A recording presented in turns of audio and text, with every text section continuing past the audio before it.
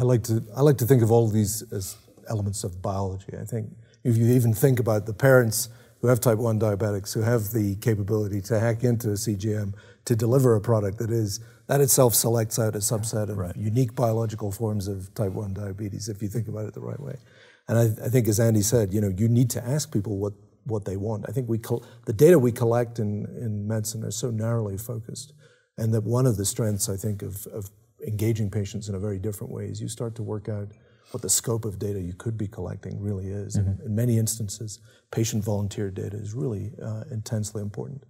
I'm struck by the fact that when I was training in medicine, I was told by a mentor that it's like acting. You don't know what the show is until you open the door, because every patient wants a slightly different interaction, and you need to be able to deliver the core information in a way that is adaptable to what the patient needs in order to move forward. And I think having that be much more systematic and much less theatric is actually going to be a real benefit in the long run.